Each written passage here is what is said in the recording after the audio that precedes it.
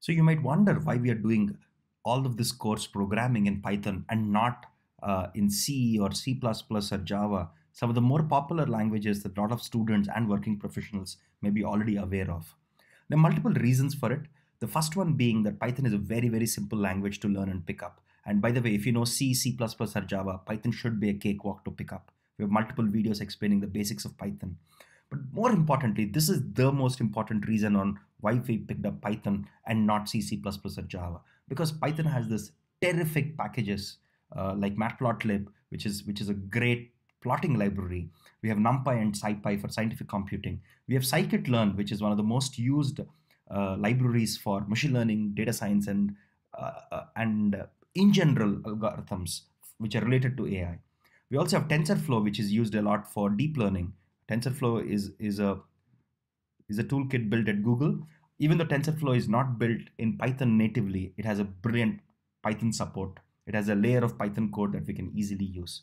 So because we have all these packages, it's much, much simpler to do machine learning or AI coding in Python because you don't have to implement all of the intricate algorithms. For example, most of the important algorithms that you come across, you either find it in scikit-learn or TensorFlow, or you'll find some open source code written in Python. And Python is one of the more popular languages for AI and machine learning. So it's very easy to get code for a new algorithm in Python. In addition to that, Python has something called as IPython notebooks.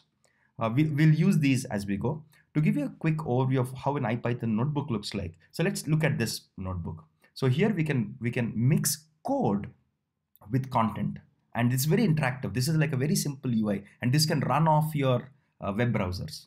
So Python has this very nice interactive framework called IPython, which is extremely useful when you're doing data analysis and modeling. And in this course, we extensively use IPython notebooks for all of our data analysis, for all of our code. And it's also very easily shareable because I can just give you an IPython notebook and you could run it on your laptop or your desktop very easily.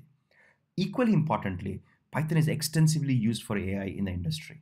Of course, there are a couple of other languages that are also heavily used. There is a language called R, which is a statistics language, which is extensively used in industry. But the reason we didn't do it in R and Python is Python is a much more general purpose language, while R is limited only to applications in statistical programming.